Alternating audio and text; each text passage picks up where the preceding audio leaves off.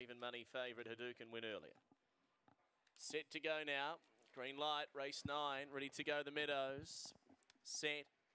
Racing, Handsome Jack began awkwardly and crashed into Colden Express. Departure Gate away quickly and then had a little drag from behind, and Uncle's Girl's going to come over and lead. So Uncle's Girl takes the lead, put up 3 lengths on Colden Express, working home well. Then Token Lily, Departure Gate, wide out Handsome Jack again, try to make ground.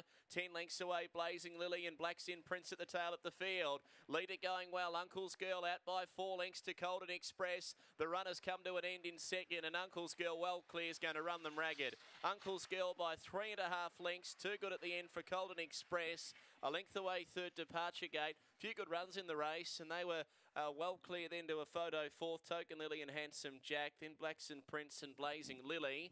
Time for the race, 30 and 64, and Uncle's Girl too good for Stephen.